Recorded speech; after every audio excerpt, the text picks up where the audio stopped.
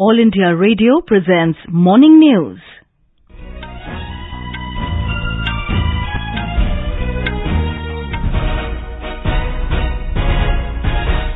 Good morning, I'm Sarabjit Kaur. The headlines. 5-day Army Commanders Conference to discuss emerging security scenarios and other matters begins today. Second Health Working Group meeting in Goa and Agricultural Chief Scientists meet under India's G20 presidency to start in Varanasi today. President Droupadi Murmu to confer National Panchayat Awards in New Delhi this morning. Death toll rises to 32 in Bihar hooch tragedy. IMD forecasts heat wave conditions over West Bengal, Bihar and coastal Andhra Pradesh during the next 4 days. And in sports, Shaili Singh qualifies for Asian Games, logging second longest jump in India's history. And now the news in detail. The first edition of the biannual Army Commanders Conclave 2023 will be conducted in hybrid format from today. The 5-day conference will continue till the 21st of April. It is an apex-level biannual event, which is an institutional platform for conceptual-level deliberations, culminating in making important policy decisions for the Indian Army. On the first day of the conference, Army commanders and other senior functionaries will meet virtually. Later, they will travel to Delhi for balanced physical meetings on matters which require detailed deliberations. Our correspondent reports that the Chief of Defence Staff, the Chief of the Naval Staff and the Chief of the Air Staff will also address the conference.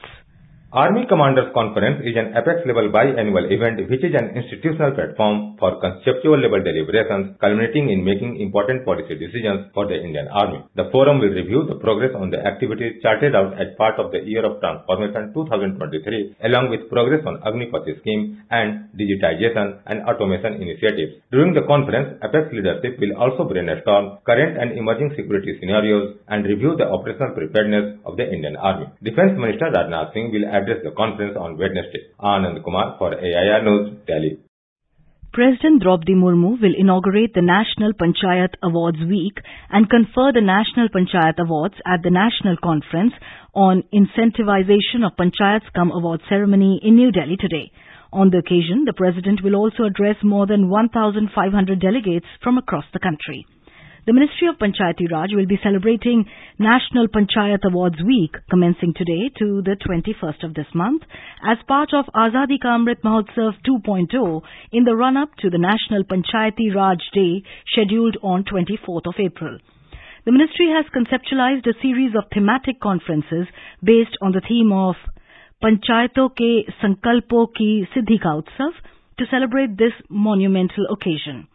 The ministry said that under the series, 5 national conferences covering 9 themes under localization of sustainable development goals through Panchayati Raj institutions and way forward for 2047 will be organized during the week-long celebrations.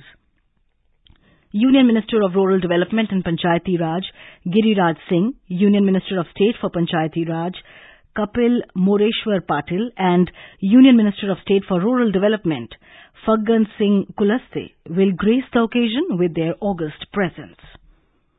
The second Health Working Group meeting under G20 India Presidency will commence in Goa today.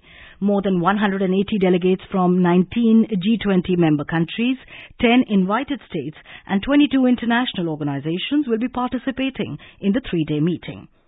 Additional Secretary, Ministry of Health and Family Welfare, Love Agarwal, briefed the media ahead of the second Health Working Group meeting. He highlighted health priorities and India's leadership role in the Global South.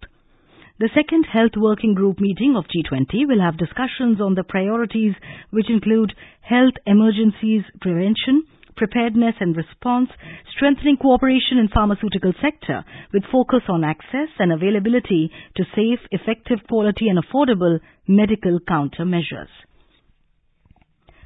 The 100th meeting of G20 Working Group in the country will start in Varanasi city of Uttar Pradesh today. The 3-day meeting of Agricultural Chief Secretaries, meeting of Agricultural Chief Scientists will start at Hotel Taj, and on the first day, the inaugural session will be graced by Union Minister of State for Road Transport and Highways and Civil Aviation, General Retired V.K. Singh. The meeting is being organized by the Department of Agricultural Research and Education, Ministry of Agriculture and Farmers Welfare. About 80 foreign delegates from G20 member states will participate in the event. Senior officials from the Ministry of Agriculture and other ministries, including Ministry of External Affairs, will also attend the meeting. A report. Delegates and scientists from different countries have already reached Kashi for the meeting and grand welcome was given to them. The whole Varanasi city is eagerly waiting to welcome the foreign delegates, and walls of the city along with the ghats at Holy Ganga are fully decorated with slogans and pictures related to G20 theme. The various issues of agriculture research and development, including food security and nutrition, climate smart agriculture, digital agriculture, public-private partnership, etc. have been included for discussion. The important feature will be the millets and other ancient grains international research initiative Maharshi, which is also proposed for deliberations as G20 initiative during Indian presidency. Sushil Chandra Tiwari, AIR News, Varanasi. The second meeting of the G20 Digital Economy Working Group, DEWG, will be commencing this morning in Hyderabad. Union Minister of State for Communication, Dev Singh Chauhan, and Union Minister of State for Social Justice and Empowerment, A. Narayan Swamy, will be addressing the meeting during the inaugural session later this morning. Addressing the media conference in Hyderabad last evening, Secretary Mate Y. Alkesh Kumar Sharma said the deliberations will mainly focus on digital public infrastructure, cyber security, and digital skilling. He said delegates from the G20 member countries, invitees, and representatives of international organizations will have extensive discussions on actionable deliverables in the priority areas. Tomorrow we will be moving to the next level, and then we have 2 more working groups where we expect that our priorities should find a proper place and a good understanding, and we should be able to come up with a good ministerial declaration on all the 3 components. This is All India Radio giving you the news. For quick news updates round the clock, follow us on our Twitter handle at AIR News Alerts. Welcome back to the morning news. A 2-day global conference on compressed biogas will commence in New Delhi today. The Petroleum and Natural Gas Ministry said the theme of the conference is towards progressive policy framework for a robust CBG foundation and growth.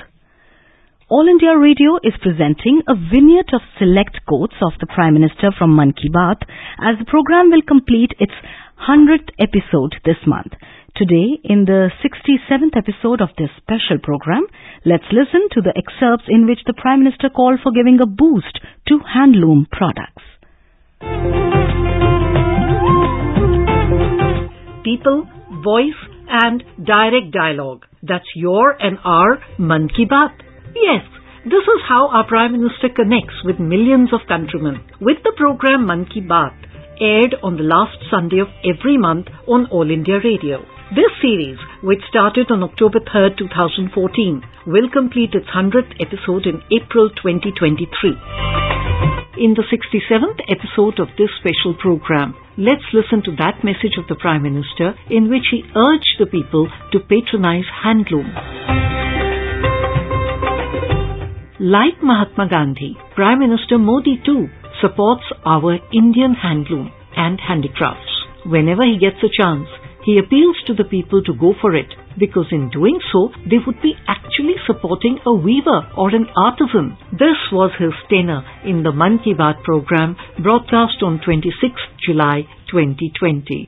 Bharat का handloom, हमारा handicraft अपने आप में सैकड़ों वर्षों का गौरवमय इतिहास समेटे हुए है। हम सभी का प्रयास होना चाहिए कि न सिर्फ भारतीय हैंडलूम और हैंडीक्राफ्ट का ज्यादा से ज्यादा उपयोग करें, बल्कि इसके बारे में हमें ज्यादा से ज्यादा लोगों को बताना भी चाहिए। भारत का हैंडलूम और हैंडीक्राफ्ट कितना रीच है, इसमें कितनी विविधता है, ये दुनिया जितना ज्यादा जानेगी उतना ही हमारे लोकल कारीगरों और बुनकरों को लाभ होगा।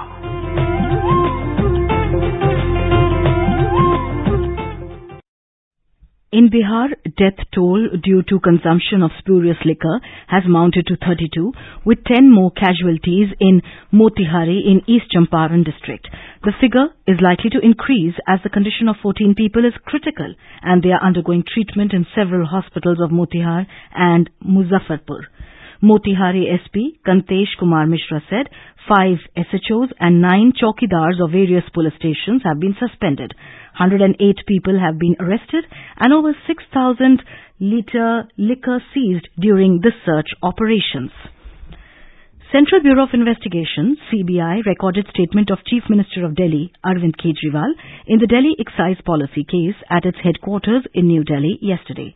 Earlier, the investigating agency had issued summons to Mr. Kejriwal for questioning in connection with alleged corruption in the formulation and implementation of the now scrapped Delhi excise policy for 2021-22.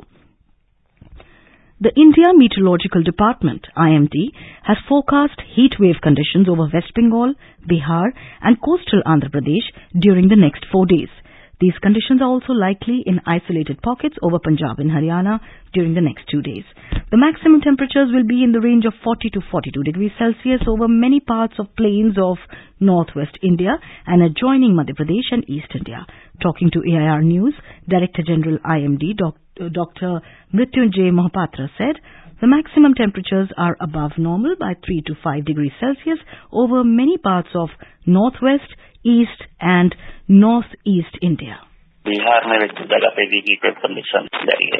पूर्वानुमान यही है कि वेस्ट बंगाल और बिहार में heated condition next 3 days के लिए हो सकता है, मगर उड़ीसा और सेंट्रल पार्ट में थंडरस्टॉर्म एक्टिविटी एक्सपेक्टेड है, जिसकी वजह से टेम्परेचर फॉल हो सकता है। नॉर्थ वेस्ट इंडिया में भी एक वेस्टर्न डिस्टर्बेंस अभी मूव कर रहा है, जिसकी वजह से जम्मू एंड कश्मीर, हिमाचल प्रदेश, उत्तराखंड में रेन और थंडरस्टॉर्म होगा। हरियाणा, पंजाब भी आइसोलेटेड प्लेसेस में आज और कल थंडरस्टॉर्म और रेन होने का भी संभावना है। दक्षिण प्रायद्वीप में भी थंडरस्टॉर्म वगैरह एक्सपेक्टेड है।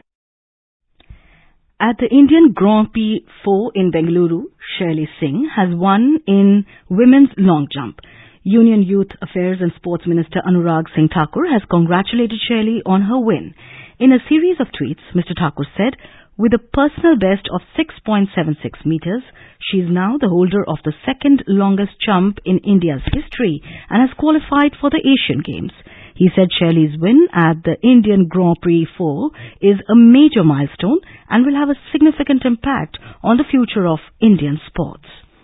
In IPL cricket, today Royal Challengers Bangalore will lock horns with Chennai Super Kings at M. Chinnaswamy Stadium in Bangalore at 7:30 p.m. Last night, Rajasthan Royals beat Gujarat Titans by 3 wickets at Ahmedabad. Put into bat first, Gujarat made 177 runs for the loss of 7 wickets in the stipulated 20 overs. In reply, the visitors overhauled the target, losing 7 wickets in 19.2 overs. And now, for a look at today's newspapers, it's over to Renu Kataria. Thank you, Sarabjit. With the alleged irregularities in the 2021-22 Delhi excise policy rocking the capital, Kejriwal questioned by CBI in excise case is the lead headline in the Hindustan Times. The Hindu prominently takes note, UP government forms judicial commission to investigate killing of Atiq brother. In light of Apex Court's recent ruling that banks need to grant an opportunity for personal hearing before declaring a borrower account as fraud, CBI files plea in SC seeking clarity on fraud classification order, states the business line of Hindu. In the chaos-stricken nation, over 56 killed as rival groups in army battle for control of Sudan, states the Asian Age. The statesman informs that Indian national hit by a stray bullet dies in Sudan. 4 Indians among 16 killed in fire at residential building in Dubai, notes the Hindustan Times. And finally, nestled in the picturesque snow-clad mountains at an altitude of over 12,000 feet in Rudraprayag, Tungnath Temple may get national importance tag, informs the Pioneer. And with that, it's back to you, Sarabjit. Thank you, Renu. And now, before we end the bulletin, the headlines once again. 5-day Army Commanders Conference to discuss emerging security scenarios and other matters begins today. Second Health Working Group meeting set to begin in Goa today. G20 Agricultural Chief Scientists to meet in Varanasi. President Droupadi Murmu to confer National Panchayat Awards in New Delhi this morning. Death toll rises to 32 in Bihar hooch tragedy. And in sports, Shaili Singh qualifies for Asian Games, logging second longest jump in India's history. And with that, we end the morning news. Have a nice day.